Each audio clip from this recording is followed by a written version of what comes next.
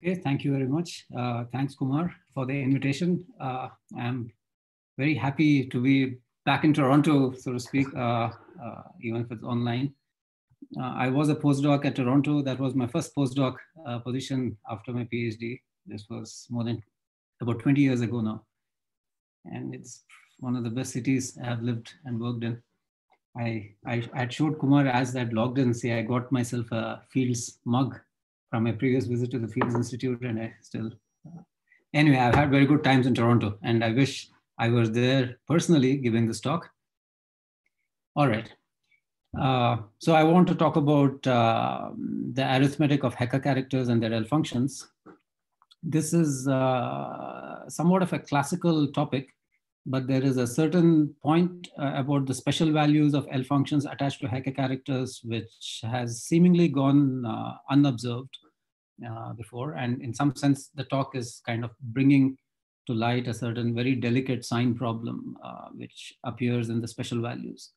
But this is, in some sense, I'm giving you the punchline even before I get there. So I will begin by motivating the objects and what I wish to study. So as a historical motivation, let me talk about Dirichlet characters.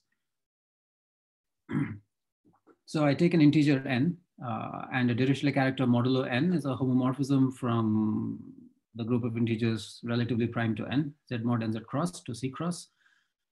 And given such a chi, Dirichlet considered its L function, L as chi, which is summing over n, chi of n by n to the s, where you define chi of n to be 0 if n is not relatively prime to that modulus capital N, and it's chi of little n itself if n is relatively prime. This notation, so for people who work with L functions, if you're in the periphery, the L sometimes people think is maybe due to Langlands, because L functions are very prominent objects in the Langlands program, but this is actually Dirichlet's notation. And one might only guess that maybe he used L because his first name starts with L. Yeah. Anyway, so L is L function, is just a historical notational accident going back to Dirichlet. And the reason Dirichlet was interested in looking at this function is he wanted to prove that there are infinitely many primes in arithmetic progressions. So this is one of the first kind of cornerstone theorems in analytic number theory. And if the heart of the matter is, if chi is a non-trivial Dirichlet character, then the value of this function at s equals 1 is not 0. And from this, one can deduce that if I take a arithmetic progression with the common difference being this modulus capital N, and the first term is relatively prime to capital N, then there are infinitely many primes in this arithmetic progression. And furthermore, the density of primes, one has to define what one means by density. This is 1 over phi of n, where phi is the Euler function. So let me do a kind of very easy example. Let me take n equals 4. If I look at the residue classes modulo 4, then these are the remainders that you get by dividing by 4, which are 0, 1, 2, or 3. And so if I look at those which are relatively prime to 4, then mod 4, this just boils down to 1 and 3. So there's a group of order 2. There's a unique non-trivial character of this group of order 2, which maps 1 to 1 necessarily, and 3 since it's non-trivial, gets mapped to -1.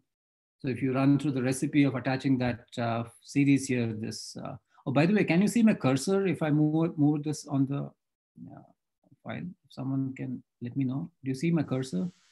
Yes. Yeah, okay. Very good, thanks.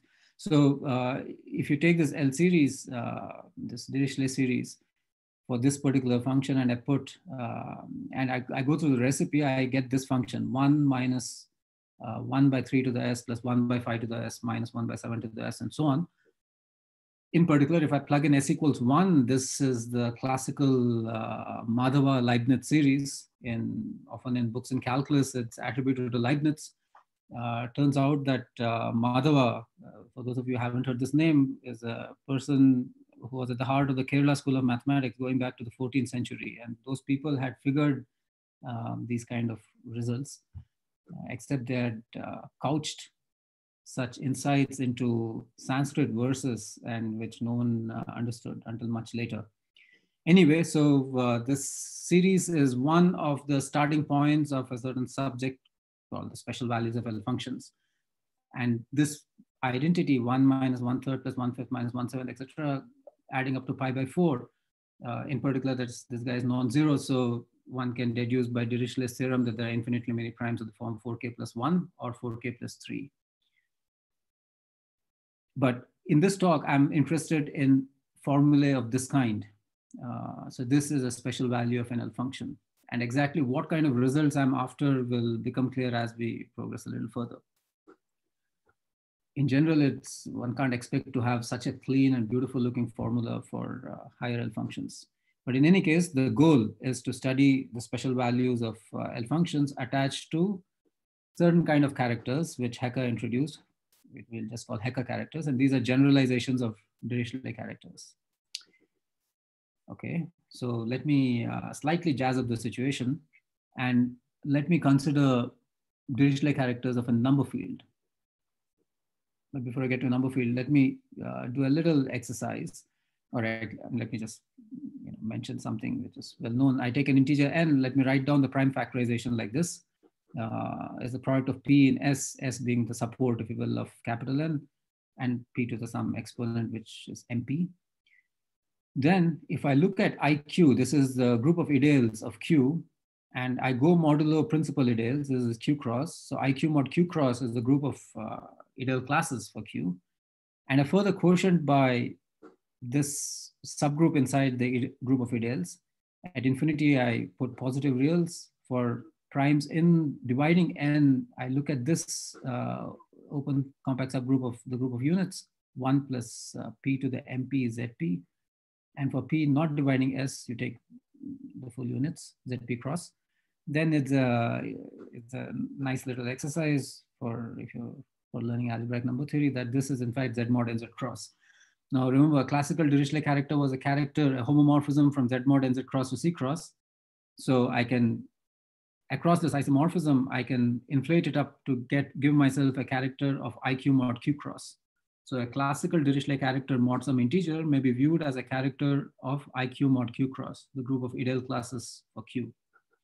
And it's since z mod nz cross is finite order, by inflating this character that you get of IQ mod Q cross is a homomorphism of finite order. So a Dirichlet character of a number field F, my working definition is it's a homomorphism of the group of ideal classes of F. So a homomorphism from that to C cross, and I want this homomorphism to be a finite order. Okay. So let me just remind you of some basic algebraic number theory going in here. So if I take an integral ideal in this number field F, and I write it as a product of, it's the ring of integers, a Dedekind domain, so it's uniquely a product of prime ideals. The product of P in S being the support of this ideal, P to the MP. And you can use this ideal M exactly like in this exercise for Q. At infinity, you take, so what I have denoted F infinity cross with a plus to denote for the complex places, it's C cross, and for the real places, it's positive reals. And for primes dividing M, I take 1 plus P to the MP OP. OP is the ring of integers of FP, the completion of F at P. And for primes P not dividing M, you take the full units. This is an open subgroup inside the group of ideals. And you take the corresponding subgroup inside the group of ideal classes, which is this, tack on F cross and then divide by F cross. These are the subgroups of finite index, open subgroups of finite index. These are sometimes also called congruent subgroups inside the group of ideal classes.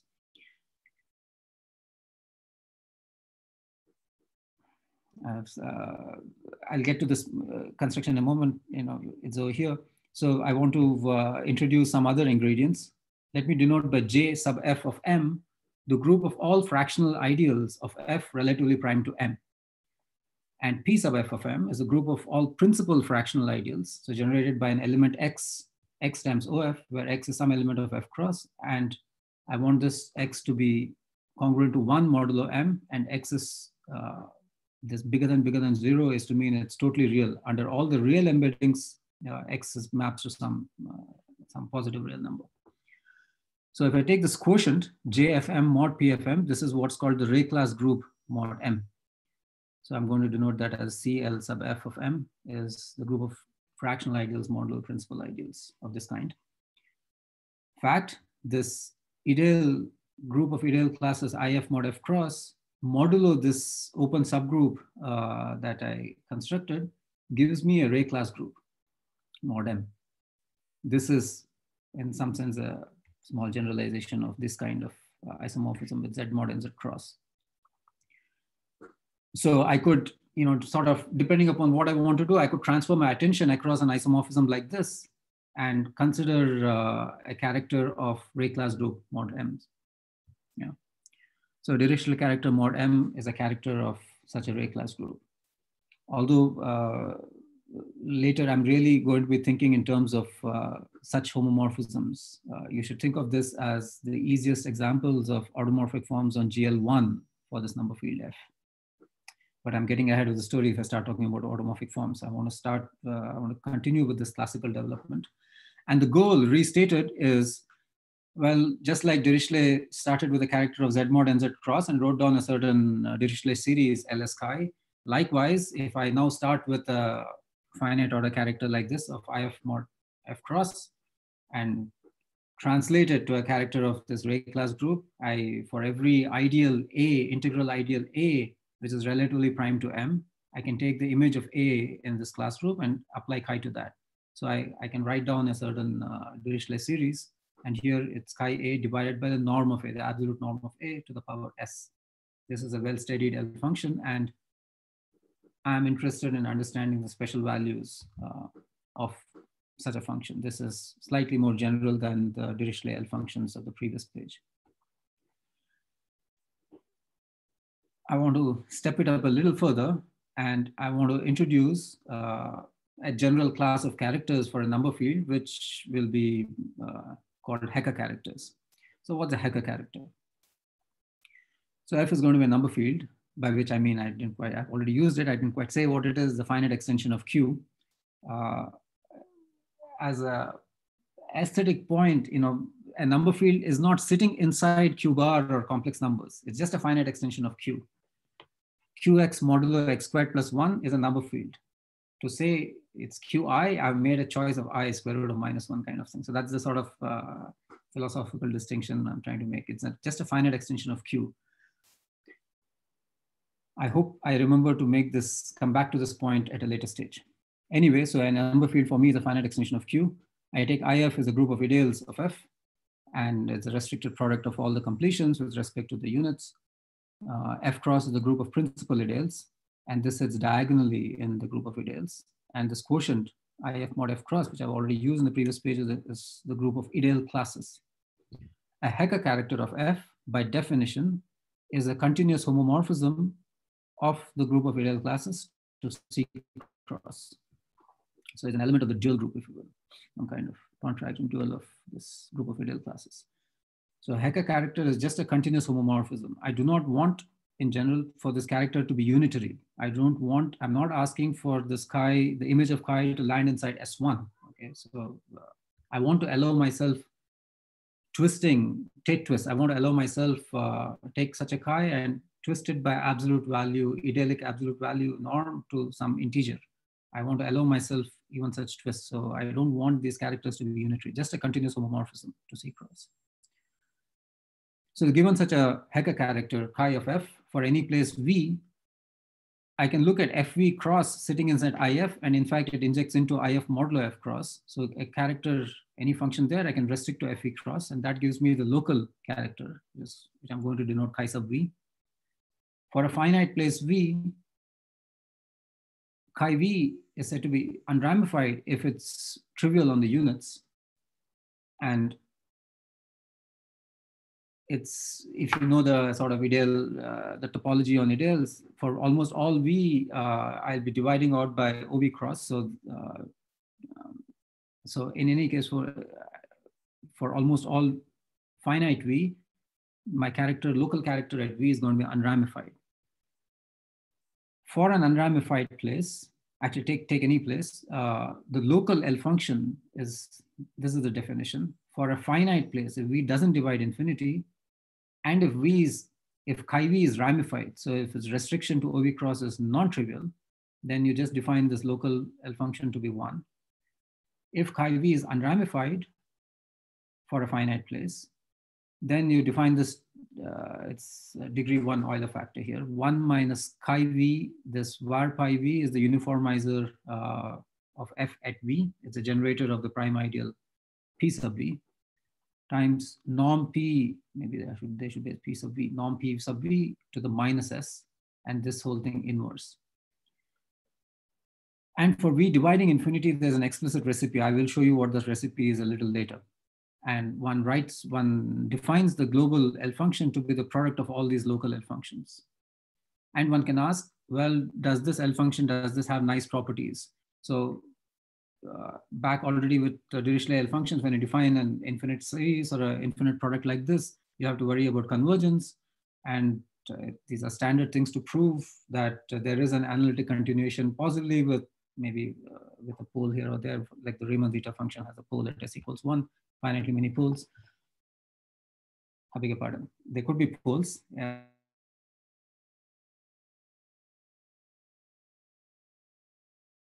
A functional equation, a relation of this function at S and a relation of such a function at 1 minus S. I got a message that my internet connection is unstable. So if I have blanked out, you have to please somehow let me know. Are you able to hear me? We missed just a few words, but we could make out what you were saying. Okay, thanks. So this happens every now and then. I'm sitting in my office at ICER and the internet connection is mostly good, but occasionally I have the same problem with my online teaching. Anyway, so I am in the process of defining the Hecke L function attached to a Hecke character, which is an Euler product. Such a product is called an Euler product of local L functions. Now, what Hecke did was he wanted to prove nice analytic properties, or the basic kind that you prove with the Riemann zeta function: analytic continuation, functional equation, Euler product, and so on. So these are the basic properties he wanted to first have all straightened out. And for that, he realized that there's a large collection of characters of this kind for which you have especially nice analytic properties. And he called them Großen character. So Christoph, you're going to correct my German pronunciation. Großen character. Is that richtig? Das war pretty good, yeah. Okay, danke. So in this talk, I won't be quite defining Großen character, but I'm going to be looking at a certain subclass of characters, subclass of Großen character, which are called algebraic Hecke characters. This is a certain class of characters which was introduced by André Wey in a very beautiful paper written in 1955. This appears in the proceedings of this conference. I think it's this famous conference in Japan where Wey met I think we lost your sound. So I was just talking about algebraic Hecke characters. And I was just saying that this is a class of characters that was introduced by André Wey. And it's a very densely written 7-page article, which I have read many, many times. And each time some new detail catches my attention. In any case, André Wey himself says that this is a subclass of characters which have remarkable arithmetic properties. So I will define for you what's an algebraic Hecke character in a second. But my goal, restated, is I want to study the arithmetic properties of the special values of the L function attached to an algebraic Hecke character. Okay, so what is an algebraic Hecke character? These are what André Wey called them characters of type A0. So, well, I start with a Hecke character. Let chi be a Hecke character of a number field F. And we say chi has modulus some integral ideal M if it is trivial on the kind of subgroup that I've already introduced you to. So at all the finite places for P dividing M, it's that congruent subgroup where P to the MP is the largest power of P dividing M. And for P not dividing M, it's OP cross. So if chi is trivial on that, we say chi has modulus M. Now, the idea of algebraicity of this Hecke character is determined by what is happening at infinity. So what's happening at infinity? So inside the group of ideals, what is F infinity? So it's F tensor R. It's the product of all the Archimedean completions of F, which is a product of, forget the crosses for the moment. So F tensor R is a product of real, for the real places, I get real numbers, and for complex places, I get the completion as C. And F infinity cross is the sort of units in this product of fields. So it's a product of R stars cross the product of C crosses. So SR is going to be my notation for the set of real places. And let me say there are R1 many real places, and S sub C is the set of complex places. I also will need to be using all the complex embeddings of F. And of course, there's a canonical surjection from the set of all complex embeddings of F to the set of Archimedean places. So if it's a real place, then this tau V is just an embedding of F into R. But if it's a complex place, then I have two complex embeddings related to each other by complex conjugation. The choice of tau V in this notation is not canonical. Either one of the pair tau V or tau V bar could be, I can interchange their roles. So we think of, so we say chi is an algebraic Hecke character mod M of infinity type n bar, where what is n bar? N bar is, there is one integer n tau for every complex embedding tau of F. So you can think of this n bar as, like an element of the integral group algebra, if you will. There's no group here. I'm just looking at the set of complex embeddings, and for each complex embedding, I take an integer, okay? And we say chi is algebraic if chi infinity, the Archimedean component of chi, which is a character of that, which is a tensor of product of characters of R crosses and C crosses. If this looks like for the R cross, for the real places, it is xv to the n tau v. And for a complex place, it is xv to n tau v to the power n tau v, and x bar v to the power n tau bar v. So what's happening here? You got to think of R cross and C cross as real Lie groups or real algebraic groups. And I'm looking at real, so algebraic homomorphisms of this real algebraic group to C cross, where C cross on the image C cross is also a real algebraic group. So for R cross, the algebraic homomorphisms are simply, x goes to x to the n. But for C cross, the algebraic homomorphisms, the real algebraic homomorphisms from C cross to C cross are of the form a complex number Z, non-zero complex number Z, going to Z to the P, Z bar to the Q kind of thing. So all those integers are these exponents that constitute the infinity type. So we say a character, Hecke character is algebraic if the character at infinity is really a homomorphism of this real point of the torus. Now this actually is a very serious restriction. There is a very serious restriction on the possible infinity types. I cannot have arbitrary integers, arbitrary exponents here. And this serious restriction is sometimes called purity. What is purity? So let's suppose I have an algebraic Hecke character of some modulus and infinity type n bar. Then if there is a single real place, if S sub R is not empty, if F has a real place, then all these numbers, all these exponents that you see here, they're all equal. There exists in W, an integer W, such that n tau equals W for every complex embedding tau of F. Okay. And if there are no real places, i.e. if F is totally imaginary, then this purity condition is kind of intricate and beautiful. There is an integer W such that n tau plus n tau bar. So the integer for tau and the integer of tau bar add up to W. Not only that, but for every Galois conjugate. So I take any gamma and Galois Q bar over Q, and I can compose tau with gamma. Okay, my tau is really a homomorphism from F to C, but F is a number field, so its image lies in Q bar. So I can further compose it with any Galois automorphism of Q bar, any automorphism of Q bar. So gamma compose tau and gamma compose tau bar makes sense. And at the corresponding integers, they also have to add up to W. this condition is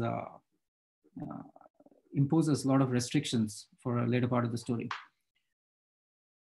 And the proof of purity is just boils down to, you have to go through, because of continuity here of this, there's a continuous homomorphism, and there will be, it's trivial on some part here. So there is an sort of aspect of this open subgroup inside what is happening at infinity, because I want it to be trivial on principal ideals. So if you have put those things together, then one realizes that on the principal ideals, the copy of that inside the Archimedean part, it has to be trivial on a certain subgroup of the units. These are units, global units, which are 1 mod m and totally positive. And because it's trivial on this, then it becomes a standard exercise in algebraic number theory to show that it forces these conditions on those exponents. Okay. So let me just draw an easy corollary to this purity lemma, which is a condition on the infinity type, that if I have a real place, remember all these exponents are equal, so I can just kind of take that apart, pull that apart in terms of a Tate twist. So corollary, if f has a real place, then an algebraic Hecke character of f looks like, I take the infinite part out just in terms of the idealic norm to the w, and then what remains is a relatively easy exercise to realize that that's a character of finite order. Or in other words, any algebraic Hecke character of a number field with a real place, it just looks like a Dirichlet character with a Tate twist by an integer. If f is totally imaginary, then it gets more interesting somehow in the story. Then it looks like a unitary Hecke character times idealic norm to the w by 2, where w is that purity weight w. Okay, this is not entirely obvious, but then if you think about it, it's relatively clear.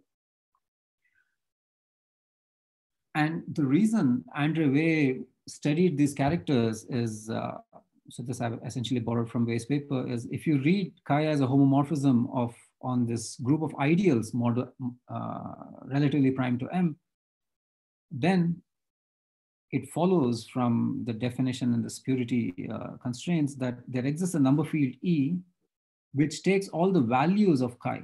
So chi on any ideal here lives in E. Or in other words, the coefficients of the Dirichlet series, summation chi A by norm A to the S, A being an integral ideal relatively prime to M, all these coefficients here, they're all in E, some number field E. And then this puts us in the right arithmetic context. So let me just pause for a second, digress, and come back. You see, if I'm going to study modular forms and their L functions, if I have a modular form and I have a Fourier expansion summation a n q to the n, and I want to study its L function summation a n by n to the s, to put myself in the right arithmetic context, I want to look at an eigenform, a new form, such a form is called primitive, and I normalize so that the first Fourier coefficient is 1. Then it's a fact, going back to Shimura, that all the Fourier coefficients live in a number field. The field generated by over Q by the Fourier coefficients of a primitive modular form, normalized primitive form, is live in a number field. And so this is some of the GL1 analog of that statement in modular forms. It puts us in the right arithmetic context. So I'm going to pause here for a second, and if there were any questions on an algebraic Hecke character, I can take questions now.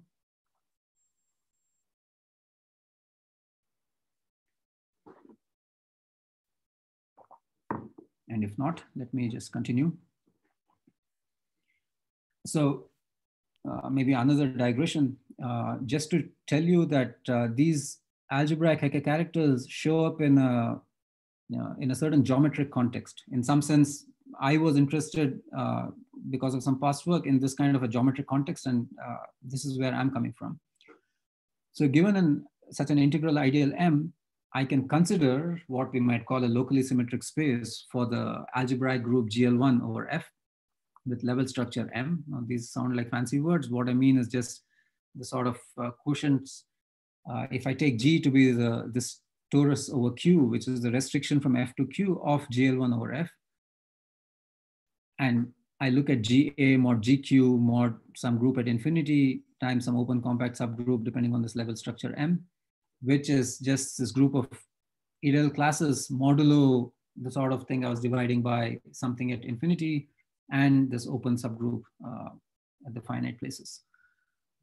So if G was some reductive group over Q, then this is really a locally symmetric space as these words are used, say, by a differential geometer.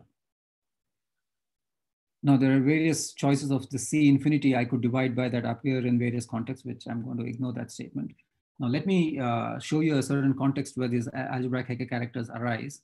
So I give myself such an infinity type, satisfying the necessary purity conditions.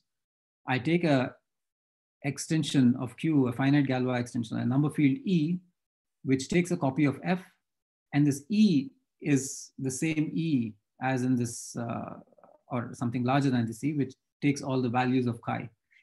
Sorry. So this field E is like the field of coefficients. And given this infinity type N, I can look at the corresponding algebraic representation of this algebraic group. And there's a standard construction which gives me a sheaf corresponding to that algebraic representation of that algebraic group on this locally symmetric space. And once I have a sheaf on a topological space, I can look at sheaf cohomology. And fact, an algebraic Hecke character mod M of infinity type N contributes to the cohomology of this space with coefficients in this sheaf. This space is going to have cohomology in degree 0, and by duality, top degree, one of them has to be the compact supports. So in any case, it gives me global sections of this idyllic quotients with coefficients in a sheaf that you can cook up using this infinity type. So this kind of a context is, it shows up naturally even if you are interested in modular forms and you want to study the cohomology of GL2, you know that these locally symmetric spaces are not compact. You can compactify them. There are all sorts of compactifications. In particular, one could consider the Borel-Serre compactification. And the boundary, the cohomology of the boundary is built out of cohomology of such tori, these kind of tori, these tori here. And what contributes to the cohomology of the tori, which appears in the boundary cohomology, are exactly this kind of algebraic Hecke characters. So somehow I have done some work with Harder on the cohomology of GLN, and it's to that story that I was getting interested in and went back from GLN to GL1. So this talk is a presentation of what I now understand of GL1 in some sense. Okay, so now I've defined what's an algebraic Hecke character. I'm interested in the L functions and their special values. And the question to understand is, well, do they even exist? So this is the analog of the GL2 question. Do we even have holomorphic modular forms, which are eigenforms, new forms, whatever? So the answer is yes, of course. Otherwise this talk would be void. And this is in Andrew's paper. He says this is an exercise Artin showed to him. This is basically an exercise in Galois theory. It's not an entirely trivial exercise, as I have been growingly appreciating the story. So let me just tell you how it goes. So I take a number field, I take a F, I take an integral ideal M, take an infinity type N bar, assume it's pure, and the integer W, which showed up in the purity lemma, I call it the purity weight. And all those exponents, recall, were all equal to each other. And in some sense, these are all the algebraic Hecke characters for if they were a real place. So the first statement is, if F has a real place, any algebraic Hecke character looks like a finite order character, also called a Dirichlet character, twisted with a Tate twist, integral Tate twist. So that's kind of easy. If F is totally imaginary, then it's a little more interesting. Here, I'm going to let F naught stand for the maximal totally real subfield inside F. And it's easy to see that there's at most one totally imaginary quadratic extension F1 of this F naught. This F1, if it is a totally imaginary quadratic extension of a totally real field, is also called a CM field. So this F1 is a CM subfield of F. Then an algebraic Hecke character of some modulus and some infinity type is necessarily a base change from F1 of an algebraic Hecke character of a totally real field, twisted by some finite order.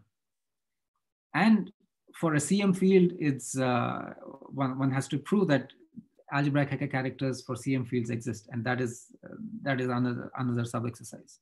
So I'm not proving this proposition to you. I'm just telling you that this is the shape of algebraic Hecke characters for a general number field. So in some sense, if there's a real place, the story is easy. If it's a totally imaginary, then the story kind of comes down to something for a CM field via a base change with a possible finite, up to finite error or finite twist. In any case, they exist. And it's most interesting for a totally imaginary field containing a CM field. Let me skip that dot. And just to give you, to have some example in mind as we go along is you can keep this, you take the cube root of 2, you adjoin that, and you take its Galois closure, which is q adjoin cube root of 2 comma omega. Omega is a cube root of unity. If this is my f, then the maximal totally real subfield f0 is in fact q, and this f1, this totally imaginary quadratic, is q omega. Okay. So an algebraic Hecke character of f here is a base change from something from q omega, twisted by any finite order character. So now I want to get into the special values of the L function, the critical set for these L functions. So this is again the same notations. Let me just quickly show you the L factors at infinity. At a real place, you take gamma sub r as pi to the minus s by 2 gamma s by 2. And at a complex place, gamma sub c of s is really gamma sub r of s times gamma sub r of s plus 1. And let me just gloss over the details here. Let me just say, if I give you an algebraic Hecke character in terms of the exponents, you can write down precisely the L factors at infinity, and you package them all together, take their product, and that is the Archimedean L factor, L sub infinity of S chi. Definition, this definition is usually attributed to Deligne. An integer m is said to be critical for LS chi if both the gamma factors, the Archimedean factors at S for chi and at 1 minus s for chi inverse. So these are the gamma factors on either side of the functional equation. Both these guys have to be finite at this integer m. If you work out this exercise for the Riemann zeta function, there the gamma factor is only this guy, pi to the minus s by 2 gamma s by 2. If this function at m and at 1 minus m are both finite, then you see that the critical set is in fact a set of even positive integers and odd negative integers. That's where you have good looking special value statements for the Riemann zeta function. No one knows what is zeta 3. Well, you know it's irrational, but after that you don't know much. But zeta 2, zeta 2m, you know exactly. You have a close formula there, Euro-Euler. So we want to make some analogous statements about the critical values of an L function of an algebraic Hecke character. So that's where we are headed. So what is the critical set? Let me just show you the critical set, the set of all integers which are critical for this Hecke L function. If f is totally real, and suppose there are two places, okay, I have to tell you what's the character at real place. So chi sub v for a real place, this is a homomorphism from R cross to C cross. It looks like, you know, in any case, there's a sign part and then there's an absolute value. Remember, after taking off the absolute value to the W, it was some finite order character, and that finite order character will have a signature at that real place. So the signatures, if the signatures are distinct at two distinct places, then there is no critical value, critical point. And if all the signatures are same, if all the signatures are trivial, then the critical set looks like the critical set of the Riemann zeta function. And if all the signatures are non-trivial, this is like an odd Dirichlet character, like the non-trivial quadratic Dirichlet character mod 4. Then the critical set is going to be 1, 3, 5, etc. And it's sort of mirror image on the, not mirror image, it's image under the functional equation on the other side, 0, minus 2, minus 4, and so on. There is the behavior for totally real is quite different from what happens for a totally imaginary place. So here, remember that purity had this n tau and n tau bars, and n tau plus n tau bar was a purity weight W. But if I take the difference of those exponents, n tau and n tau bar, and take the absolute value and the minimum, this integer starts playing an important role. This L, the minimum of n tau minus n tau bar, I'm going to call the width of n, the infinity type. Or if chi had infinity type n bar, I will also call this the width of chi. For GLN, there's an analogous story where we call it the cuspidal width. It's somehow how far apart are these exponents, these parameters, the numbers which show up in the Langlands parameters. Anyway, so in this case, the critical set for a totally imaginary field, the critical set is a finite set of integers between 1 minus w by 2 plus L by 2 and minus w by 2 plus L by 2. And if you stare at this set a little, this is a finite set centered at 1 minus w by 2. And it is a contiguous set, meaning if n plus 1, n plus 2, and so on, of L elements, where L is the width. So this L is also the width of the critical step. It's a finite set. This is reflecting more what's happening with GL2 and modular forms. If you, some of you might know, if I take a modular form of weight K, holomorphic modular form primitive, and I look at its critical set, the critical set is 1, 2, 3, up to K minus 1. It's a finite set with K minus 1 elements. So this is closer to that in spirit. Is there a sign error there? Say this again. Is there a sign error there, or is that right? Where? In the width of... You mean a minus sign. You need a minus sign in front of that L that you're close to now. They The won't left have L should have a minus sign. Yes, sorry about this. Here, this plus where my cursor is should be a minus. Yeah, thank you. Otherwise, you know, I have written a set which is empty. Yeah, thanks for catching that. If F is a field with both a real place and a complex place, then the critical set is empty. Okay, so this is an easy calculation. There's nothing deep here going on. It is just a calculation using the definition of both the gamma factors on either side of the functional equation. We want it to be finite at this end. What can we say about the critical values? So here is, in some sense, the main theorem of the day. This theorem is due to Harder. And the way I'm stating it has inputs from a certain calculation of Deligne involving periods of motives, which you don't see at all here. And I've put in my name there just to say that writing it in a certain way that I'm going to present it to you is maybe, yeah, this is, I have, that's all my contribution is in fixing a certain sign, a certain signature, and that somehow is the point of this talk. So let F be a, and after I state the theorem, I'll tell you a little more about the history of and how this comes about. So I take a totally imaginary field for this theorem. So my critical set is a contiguous set. Let chi be an algebraic Hecke character mod M with a certain pure infinity type. And let's say this has coefficients in a number field E. Okay. And I told you this E is just a finite extension. I want to work with, working with complex functions, complex valued L functions. So I map myself into C using an embedding iota of E to Q bar or E to C.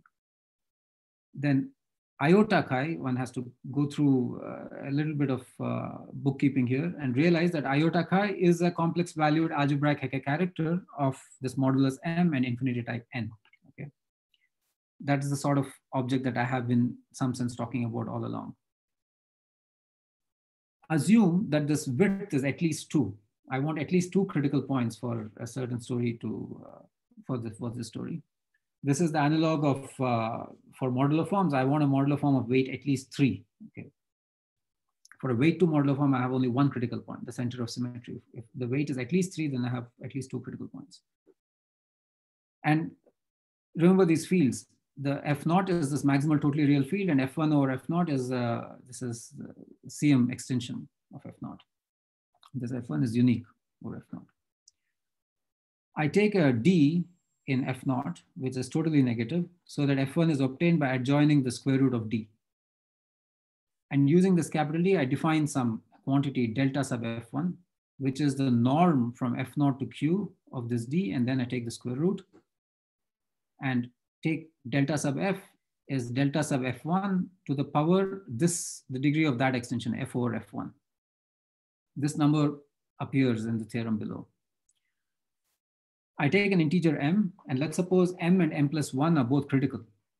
Then the first assertion is that I is a choice of square root of -1, I to the degree of f over 2 times this delta f times this, a successive ratio of critical values lives in iota e. So it lives in this field of coefficients, but moved to complex numbers.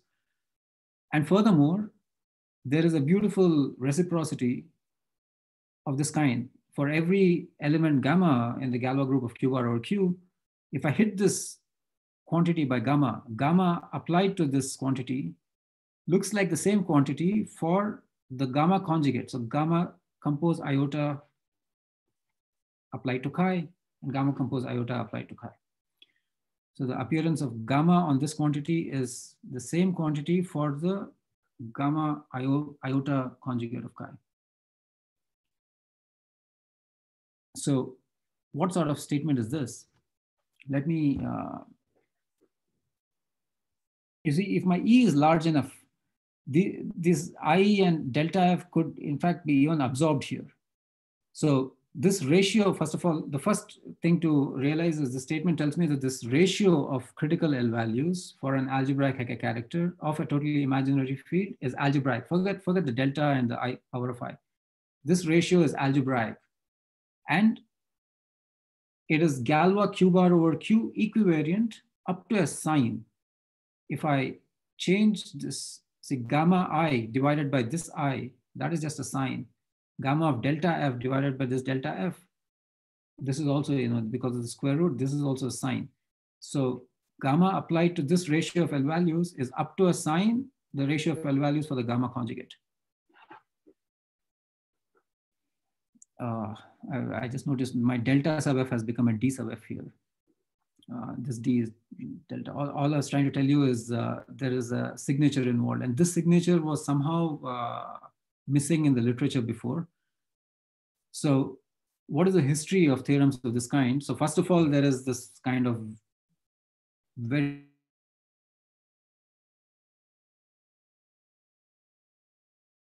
applied to a rank 1 motive, it would give me a statement about the critical values of L.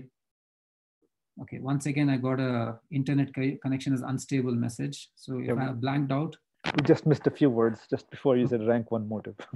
I see, okay, so there is a famous conjecture of Deligne in Corvallis, and if when applied to rank 1 motives, gives us a certain recipe for critical values of motivic L functions, from which one can deduce statements of this kind. That deduction is not trivial, and that is in fact this contribution here I'm mentioning, that he periods from which one can deduce that such a theorem should be there. Now, Harder wrote this very sort of pioneering paper in Inventiones in 1987, where he set forth the theory of Eisenstein cohomology for GL2. And from that, it follows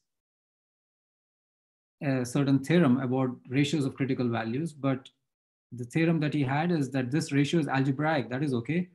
But this signature was missing. So it seemed as if this ratio of L values is in fact Galois equivariant. And so Deligne's calculation said that, okay, there is some signature here. And it took me many months, maybe almost a year to figure this out. That signature lurks actually deep inside in Harder's paper itself, and one had to somehow pull it out. So my contribution is just to say that one has a theorem of this kind. And I have a generalization of such a theorem to L functions of GLN over a CM field. And furthermore, further generalization to L functions for Rankin-Selberg L functions for a totally imaginary field. I will very quickly show you. So I am 50 minutes past, and maybe in 2 minutes, I'll just show you the theorem for GLN over CM field. And the story for totally imaginary field, I have some preprint written on, and it's there on my homepage, but I warn you that that preprint suffers from the same problem as Harder's inventionist paper, that there is a signature which is missing. In some sense, I've been working on this sign problem for a while now. But for GLN or a CM field, it seems to be, I seem to have it. I have to say this, there's a long history about the special values results of this kind for L functions of GLN, and especially for a totally imaginary field. In various contexts, the names to mention are Hida, Mugla, Blasius, Harris, Grosvenor, Lin. This is G. Lin, Harris's student. Sachdeva, this Gunja Sachdeva was my student. Anyway, so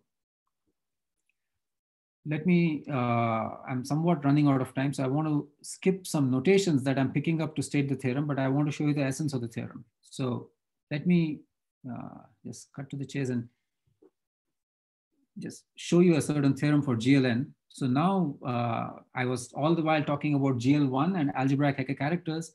These are the GL1 analogs. The arithmetic theory of automorphic form somehow starts with Andrewe's paper. Is one of the starting points, if you will. And I can talk about analogous objects for GLN. The words to mention are, this is a cuspidal automorphic representation of cohomological type. There is an infinity type, which has a bunch of numbers, there's exponents. There is analogously, there is a purity lemma here. This is due to Clausel. And the critical set for the standard L function for this object on GLN is now a set of integers or half integers of a certain shape.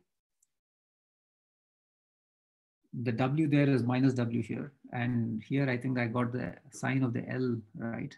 In any case, never mind about the details. It's a finite set centered over some point involving the purity weight, and the width of this critical strip is this a certain number L, which we call the width. In this case, we call it the cuspidal width of that infinity type. And here, the assertion is, if I'm assured of at least two critical points, then the ratio of successive critical values is algebraic. But if I want to have this delicate reciprocity law, the right ingredients are a certain power of I to the n for GLN, times the degree of f over 2 or degree of f plus. I'm working with a CM field, so there's a maximal totally real subfield f plus. This f over f plus may be just one line. F is a CM field, so it's totally imaginary quadratic over a totally real field. And omega is this quadratic character of f plus attached to this quadratic extension. And the Gauss sum of that quadratic character shows up to the right power. And then I have the nice looking reciprocity law that this quantity, this algebraic quantity, if I hit it by a Galois element, then it's the same quantity for that Galois conjugated object. And the relation between this and the previous one, I put n equals 1. And if I take, and you realize that this Gauss sum, one has to prove a little lemma, very pretty. If you played around with Gauss sums and quadratic Gauss sums, then these are very attractive, pleasant calculations. This Gauss sum is in fact that quantity delta in the previous page. And let me just say that the proof uses, this is a statement about GLN over a CM field. I use automorphic induction to transfer myself from GLN over F to GL2N over F plus. And for arbitrary GL over a totally real field, Harder and I studied Eisenstein cohomology and proved some statement for special values. So I had to bring in automorphic induction in my work with Harder, and from which this theorem follows, with the right reciprocity law, with the right signature appearing in this reciprocity law. And this specializes for n equals 1 to this theorem, which I will leave here. And with this, I end my talk. And I'll be very happy to answer any questions you might have. Okay, very good. Thank you, Raghuram. Okay, there is an emoticon way of doing this too. Hold on, like this. Yes. Okay. So, are there any questions or comments? Just one simple question. In that ratio of critical L values, the denominator could be 0 sometimes. Yeah, so indeed, I have glossed over this point. For the GL1 situation, here this won't be happening. But in this GLN situation, it is true that this denominator could be 0. So if you look at my preprint about L functions for GLN, so I say this. one has to say that if the denominator is 0 for, if it is 0, it happens for the central critical value. And if it is 0 for iota pi, it is also 0 for all the Galois conjugates of iota pi. So you see, this is somewhat like in Deline's article in Corvallis, he attributes a certain conjecture to Gross. Gross's conjecture is the order of vanishing of a motivic L function at a critical point is independent of which embedding iota I take. This iota, recall, where is this iota? Iota is an embedding from the coefficient field to C. The order of vanishing is independent of iota. Right. I'm unable to say anything about order of vanishing, but I can say that if it vanishes for one iota, it vanishes for every iota. And so, having observed that, now let me work in a situation where the denominator critical value is in fact non-zero. And then one has the statement. Raghuram? Yeah. How does your result compare to your book with Harder? I mean, is it? So I recognize your name by your voice. Well, thanks for showing up, Fredun. How does the result compare with the book with Harder? My book with Harder, the base field is a totally real field. And we didn't say anything when there was a complex place. Because the Archimedean calculations that one had to do just happens to be a completely different beast. So this preprint I mentioned here, this generalized to L functions for GLN plus GLN prime over a totally imaginary field.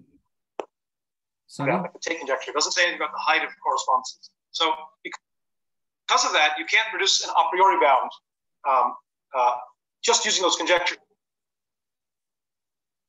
By day, you survive. So what are we this doing? For example, you need to be able to say that there seems to be some cross conversation going on. There's a cross conversation going on. Yeah, okay, sorry about that. It's the first time experiencing it. Anyway, sorry, you're in the middle of commenting on So I just went to the list of participants to see, and I see a lot of familiar names. Well, hello everyone, and I wish I could meet you all in person. Anyway, so back to Shahidi's question, how does this relate to my work with Harder? My work with Harder, the base field is a totally real field.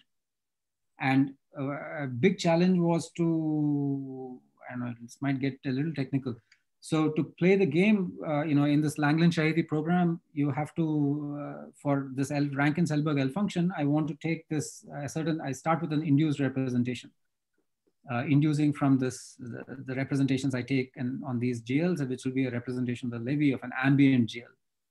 And that induced representation, one has to arrange that this induced representation appears in the Borel-Serre, in the cohomology of the Borel-Serre boundary of this ambient GL. And this involves a certain delicate statements with constant represented, certain elements in the while group of this ambient GL. So in my preprint or a totally imaginary field, in fact, a large part of it was just pinning down that combinatorial lemma. Anyway, so in any case, Harder and I didn't work through a field with an imaginary place. And so this preprint here is all about the work with Harder, now doing by myself totally imaginary.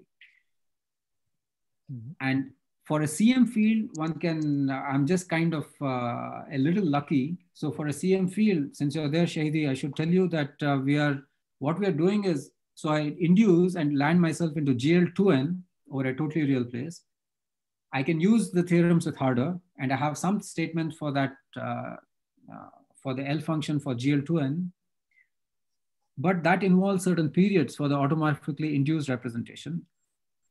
And I relate the periods that Harder and I studied to the periods that you and I studied, namely the periods coming from Whittaker models and cohomology and how they behave under twisting. So I use my, what I did with you.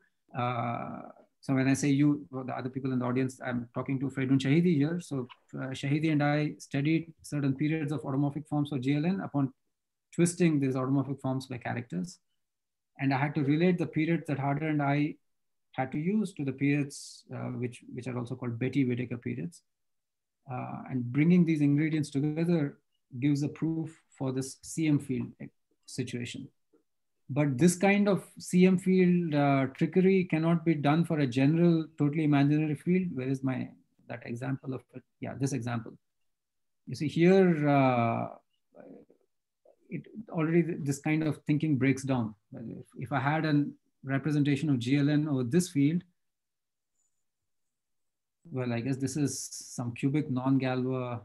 Well, this is Galois, so yeah, I know I could do automorphic induction here, but then there is some cubic twisting happening, and here I don't know how it's going to go. I haven't worked it out actually. Anyway, so that's my answer to your question. By the way, where are you now? I am in India. I'm in Pune. I'm stuck in Pune. You're not stuck there. You're at home. Yes, yeah, I'm at home. That's right. That's right. So we are all stuck in our local places, Okay. and we wish we all globalized. Yeah. The vaccine is coming, so there is a hope. Yeah. Well, at least we have this Zoom business to be able to talk to each other while we're waiting. Any other comments? So this has its virtues. This kind of Zoom meeting. Yeah. Any other comments or questions for Raghuram? I think it's really beautiful work, very technical work, but I think we can have a good, interesting conversation on the technical side, maybe, but reserve that for later. If there are no other stop my sharing so that I can see the grid of all four who are all there. Now I see. Okay, very good. Okay. Yeah. So this is my office, Fred. Okay. Ralph Greenberg is here. Good. Okay, so I have a quick question. Sorry, who's that? Steve Cudler. I just had a quick question. I was wondering. How are you? Hi, how are you doing? Yeah. Good to see you. Yeah, good to see you as well. It's a little distance, but it's better than the jet lag, right? To talk this way. I'm just wondering if you thought anything, these same kind of techniques as any way of attacking this sort of valence and critical values. In other words, you're talking about Deligne critical values, which are determined by this standard gamma factors, poles, et cetera, and of course have, the very delicate machine. And of course, Beilinson then has a generalization for all integral values.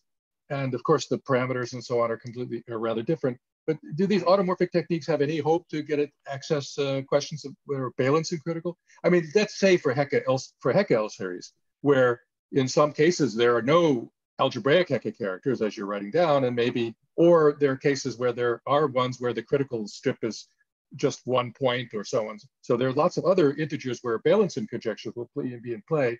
And can you see any way of getting at those with this kind of machinery? I can make two comments. So first, most of the whatever work I've been doing, which comes out of from Harder's this idea of Eisenstein cohomology, I kind of alluded to a certain combinatorial lemma when I was answering Shahidi's question, that when we have to put a certain induced representation in this Borel-Serre boundary, there is some delicate combinatorics which is coming in. And that the beauty of that combinatorics is that it works exactly for critical values, for every pair of critical values, no more and no less. So a certain important step of the Eisenstein cohomology program breaks down when one of the L values is not critical. Okay. Right. You're looking at this constant formula for cohomology in the unipotent radical, I suppose, right? There's this constant formula that tells you that you end up with things involving the cohomology of a local system coming from the unipotent radical, and there's these formulas for that where for what values of where that cohomology is supported and so on, right? These constant formulas. So that's what you're talking about, so the delicacy is part of the in this Langland's you take the standard intertwining operator between an induced representation and induced representation on the other side, and this is somehow a reflection of the constant term of an Eisenstein series. And so when you start bringing this, so there's a parabolic and then it's associate parabolic. You have to arrange for an induced representation to appear in the cohomology corresponding to a parabolic, and you have to arrange for the sort of the partner induced representation to appear in the cohomology of the associate parabolic. And one has to do both of this simultaneously, which forces this, this kind of delicacy into this thinking. And because of which somehow this game works for critical values and critical values only. So first comment. So in particular, the work with Harder and so also whatever else I have done since then do not give information or does not give information for non-critical values. Completely different. The one place where I have dealt with a non-critical value, and so one might say some kind of Bayesian type L value is playing a role, is my paper with Bhaskar Balasubramaniam on congruences for GLN. So what we proved for GLN was a generalization of something that Hida had proved for modular forms, that if you take the adjoint L function, so let me just state it for modular forms and we can just make the jump to GLN later on. So take a modular form of weight K, take the degree 3 adjoint L function for the action of GL2 on the Lie algebra SL2, and then you look at the value at in the automorphic normalization at S equals 1. So for modular forms, this might still be okay, but if one is not in a Hilbert modular situation, then this L value is not a critical value. And in my paper with Bhaskar, the adjoint, the degree n squared minus 1 adjoint L function at S equals 1 was a non-critical value, for which we were able to identify periods after dividing by which it is an algebraic number. And if a prime appeared in that algebraic number, it was a congruence prime. So that is the essence of a certain other story. So some automorphic method seems to see some kind of non-critical values, but I don't know of any context in which one can make a systematic statement coming from the automorphic world, capturing all the Bayesian type, capturing a Bayesian type statement. So I don't know. But in particular, but in particular, your non-critical example is more based on p-adic or congruence type methods as opposed to cohomological ones. Yes, right? Indeed. I mean, that's basically what you're telling us. And I'm wondering, another question would be this. I mean, so the cohomology you're looking at is the cohomology of this ambient GLN. So you have the GLN cross GLN prime, and then you have some ambient GLN, which is GLN plus N prime, of course, right? And you have the parabolic associated to that levy. But I'm wondering if you embed into some larger groups or other groups, whether you could get some more twisted versions of the L values in the cohomology. In other words, this is the sort of standard GLN cohomology for Borel-Serre, but I'm wondering if maybe you looked at it for embeddings of this group into some other more twisted kind of classical groups, for example, whether there might be some other things lurking there. That's just a comment. I mean, I don't expect you to know the answer, but I'm just a place where one could possibly look. In some sense, so when the last time we met, which was, I seem to recall it was at Max Planck, maybe after probably, in Harder's birthday party or Schwärmer's, maybe Harder's birthday conference.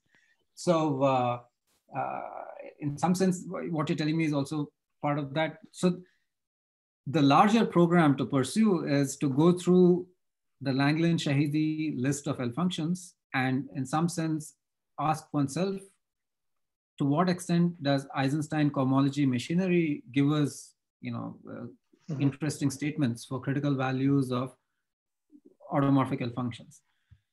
At this moment, I can, for orthogonal groups, I have done something with my colleague here, Chandrashil Bhagwat.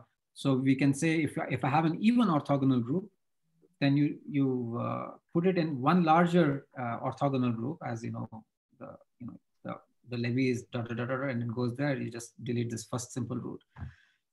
Then one gets a good-looking statement on critical values for degree 2 L functions for orthogonal groups, even orthogonal group. This is worked out. There's another situation which is kind of getting worked out, which is to do with Asai L functions, which comes out of GLN or a quadratic extension sitting as a levy inside a unitary group sort of situation. But in any generality, I cannot say anything with any confidence. When in the Langland-Shahidi thing, if the action of the levy by adjoint on the unipotent radical of that parabolic, if that representation has more than one representation, so when you take this constant term or non-constant term, if you see more than one L function, then I don't know of a single situation where the story has been worked out. Harder says that he can see something for SP6 or something, so it is unclear at this moment. And you have just alluded to what would be a big step in this program of understanding arithmetic of Lagrange-Shahidi functions.